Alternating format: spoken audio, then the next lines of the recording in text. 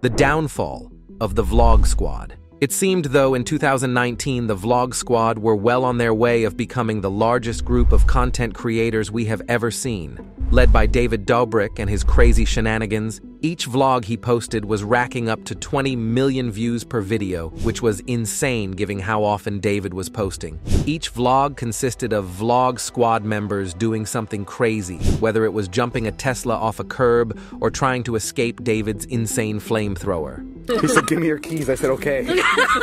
Yes, amen. The problem was, when you put a group of deranged people together, you tend to have inevitable conflict within that group. In present day, many of our favorite Vlog Squad members are no longer in David's circle and are living their own separate lives. How did this happen, though? Today, we are analyzing the downfall of the Vlog Squad.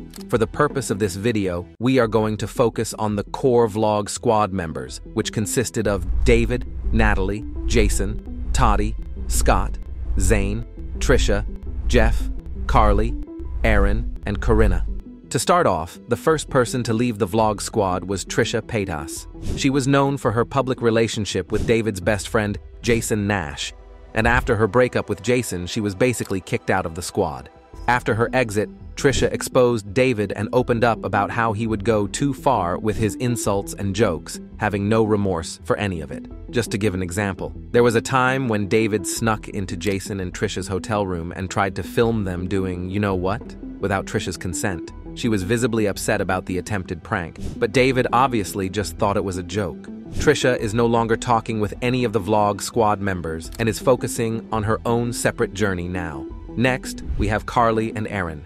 They both currently don't have any public friendships with Vlog Squad members, as there was drama in the lead-up to Aaron's wedding.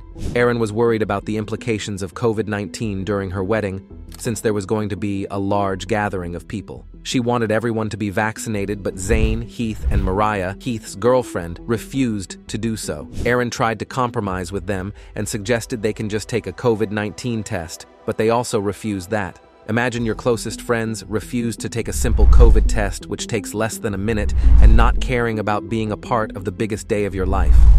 Carly, being Aaron's best friend, also took the same stance as her and isn't the biggest fan of the unfiltered crew. Now, moving on to the moment in which David was truly exposed for who he is, we have the Jeff Wittek accident.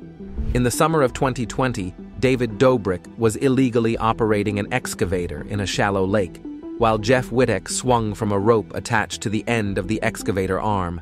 When Dobrik started spinning the rope too fast, Jeff hit the excavator and fell into the water upside down with his foot stuck in the rope. This gruesome accident left Jeff with various injuries such as breaking his foot and hip, tearing a ligament in his leg, shattering his skull in 9 places, and almost losing an eye.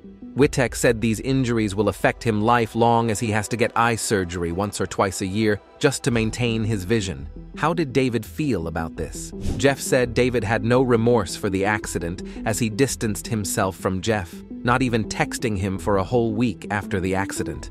Ever since this incident, there's been a lot of criticism at Vlog Squad members who allowed David to do something like this and not taking the incident serious in the moment. In June 2022, Jeff finally took legal action by suing David for $10 million for general negligence and intentional tort. Jeff said he's done being quiet about the story and wants his truth to be heard of what David did to him. As you can guess, Jeff is no longer on speaking terms with David or any of the other Vlog Squad members. This accident was a key moment in which created a lot of separation between members, and them taking a break from creating content with each other. There is so much more drama that we could talk about pertaining to the Vlog Squad. There is also the Dom's sexual allegations that were supposedly covered up by David's team. There's the truth behind David's assistant Natalie, and how mean she is to other Vlog Squad members behind the scenes. If you would like a more in-depth breakdown of those incidents, make sure to like for a part 2. In summary, though, all this drama and toxicity between various members is what led to the Vlog Squad not being together on camera anymore. It seems everyone went their separate ways content-wise, and if members do choose to hang out, it would be off camera. It's been well over a year since David posted a vlog, and it seems that will not change anytime soon.